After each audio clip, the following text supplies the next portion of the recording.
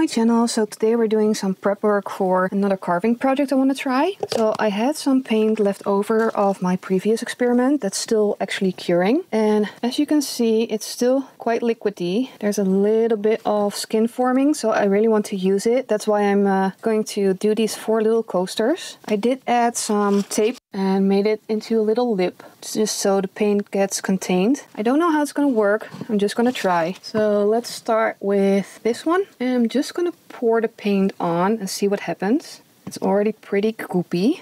So good thing I decided to go for this because there's a lot of blobs in here. And I think I already put way too much on here. So let's hopefully the tape can contain it. Oh, there's a lot of blobs in here. I'm not sure if I want to get a tweezer to pull all these out.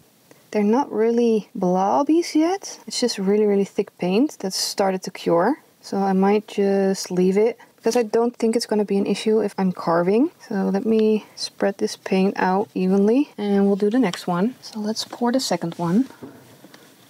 So again, I'm going to help this one to get the whole base covered, and I'll do the same for the other 2. So I poured all 4 of them, and these 2 I did last, and you can see that because the paint is a lot smoother because it was on the bottom of the container, so it doesn't contain as much lumps. I still have a little bit left, so if I need to do any repair work on these, I have some paint left. So this is going to be sitting here for a couple of months, curing, and I'll see you when it's time to do some top coats. So I just wanted to show you how they look without the tape. It's very interesting to see the sides because it's giving you a little clue at how the carving is gonna look, hopefully. So this part is the wood, and then you've got the paint, and you can see I've done a little top coat already with some white, but now I'm gonna do the colored top coat and let it dry. It's been sitting for a couple months now, so it should be fully cured. So yeah, let's add a top coat and we can finally start carving.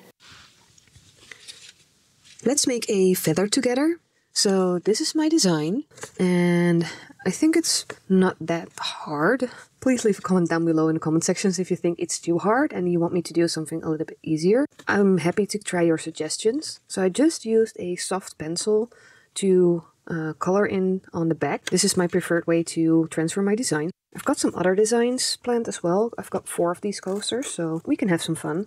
So let's put our design on.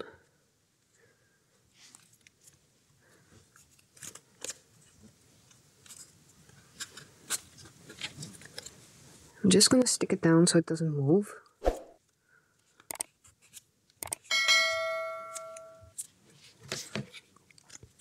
So what I like to do is just take a ballpoint because the end rolls over the paper and it doesn't destroy your design. And I'm just going to trace my lines. And I'm using a colored one just because that was the one that I had laying around. You don't have to use colored ones. You can just use a normal blue one. I'm just going to trace all the lines, and that should transfer my design to my board. So I just did the main lines. I don't need the inner lines because I'm not sure if I'm even going to do those. The reason is this board wasn't layered the same as I normally do. It's an experiment, so it's going to be fun to see if it actually works. Here you go. That's the design. So what's next? I'm going to be carving using a number 1 blade. It's the smallest one I have, so this is a number 2 blade we might be using. So let's start by doing the outlines. I prefer to start with a straight line. I'm just going to go quite shallow. Might have to sharpen my blade.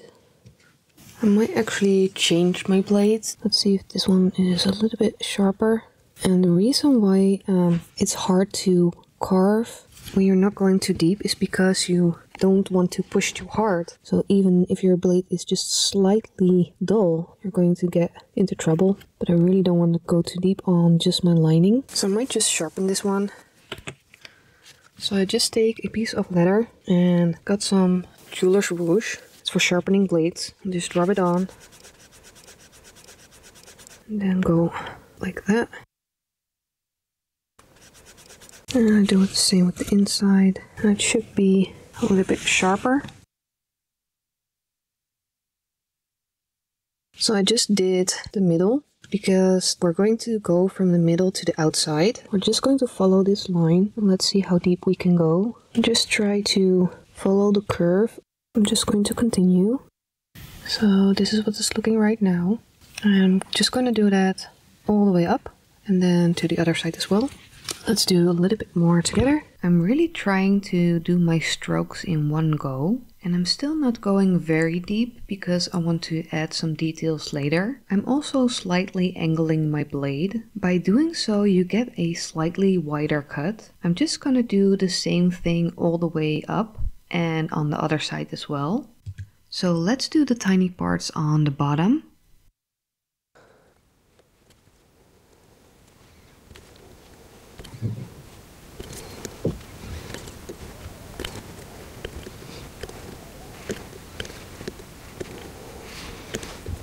Let's do the letters now because I keep rubbing the pencil lines off of the board with the palm of my hand. On a small piece like this, I find it easier to just turn the piece instead of my hand. Again, these are just my personal preferences. As you can see, I'm still having a lot of issues with my blade skipping, but that's just because I don't want to carve too deep. So now I can just carve without rubbing off my design. Let's go back to the feather and carve the centerpiece. We can do this a little bit deeper because we now know how far we can go into the paint, and as you can see now my blade isn't skipping, and that's because I'm applying more pressure. I'm really loving how the marbling of the paint is coming through. I just think I need to go a little bit deeper to see if we can get it to come up a little bit more. Let's just try a little area. Now you can see the marbling a lot better, but I'm not sure if I like that better or this, but I think I do want to go for it. Let's also make the letters a little bit deeper. Let's also use a different blade. Let me show you which one. This is just a number 1 blade that I use my pliers on. Because the edges of the blade are a little bit more straight up, you can carve a lot deeper without carving a lot of the sides. So that way your lines still are nice and narrow. I also like using this blade to do textures like fur. I would, however, just recommend using a cheaper blade and being very careful when you're using your pliers because it could break. I'm pretty sure you can buy some somewhere, but I couldn't find it, so I made one. I think that looks quite nice. So here's the final product. But I do think it's missing something, so I might actually add something with a different technique.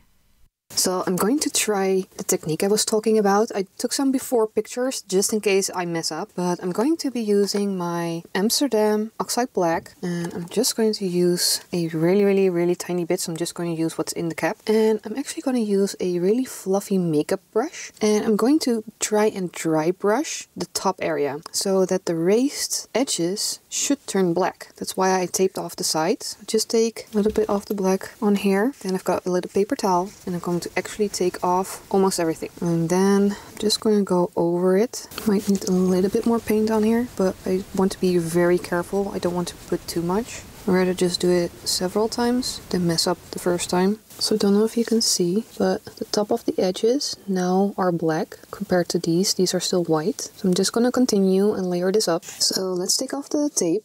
As you can see, those edges are black, so there is black paint on there. And you might think it's not that big of a difference, but it actually does give a really nice effect. So I'm just going to show you the before and after.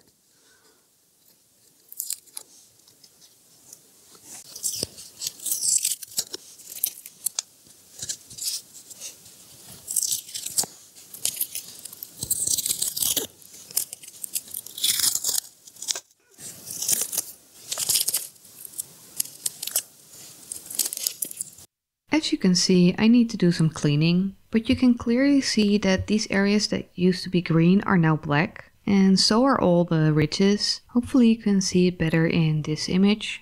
I really hope you enjoyed this video. It is the first in a series of 4. In this series I'm going to show you a couple of smaller projects, just to show you the basics of carving acrylic paint. If you have any questions, please leave a comment down below in the comment sections or send me a DM on Instagram. But for now, I hope you enjoyed the video and I would love to see you here again. Please consider subscribing, and if you want, leave a thumbs up if you liked the video. It really does help the channel. And for now, thank you for watching, and I'd love to see you in the next one. Bye everyone!